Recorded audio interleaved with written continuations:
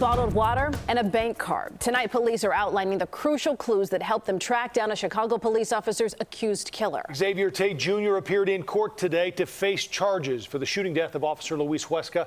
CBS 2's Sarah Maki is in the newsroom with more on what we learned about the investigation today. Sarah? Sure. Police gave an update 2 days after Tate's arrest, walking through a number of key pieces of evidence, but stopping short when asked if anyone gave them his location or if anyone was eligible for the combined $100,000 reward for information.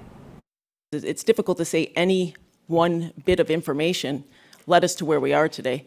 Police say they had video from 90 sources and community help in their search for Xavier Tate Jr. Some of the early footage giving them crucial information in identifying their suspect. After locating video of Tate in the area of the shooting, detectives traced his movements back to a business where he purchased a bottle of water using a relative's bank card.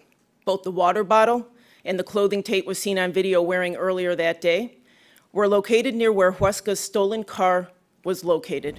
Our camera capturing video of a water bottle next to an evidence marker at one crime scene. In court, prosecutors acknowledging he made purchases with his mom's EBT card. Prosecutors saying Tate traveled in the 10-day manhunt to Rockford, Illinois, Madison, Wisconsin, and Dubuque, Iowa. Please, come in the door! Though they ultimately found him in a Glendale Heights apartment unit Wednesday afternoon. DuPage authorities charging another man, Malik Murphy, with concealing or aiding a fugitive. Though Chicago police would not confirm how these two men are related, they say the arrests should bring comfort to Officer Luis Huesca's family. This past week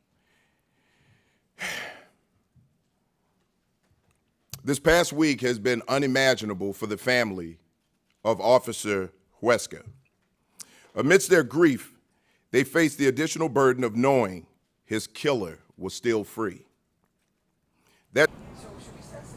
Malik Murphy, the Glendale Heights man, has since been released and is due in court again on a Class 4 felony May 28th. In the newsroom, Sarah Maki, CBS 2 News. All right, Sarah, thank you.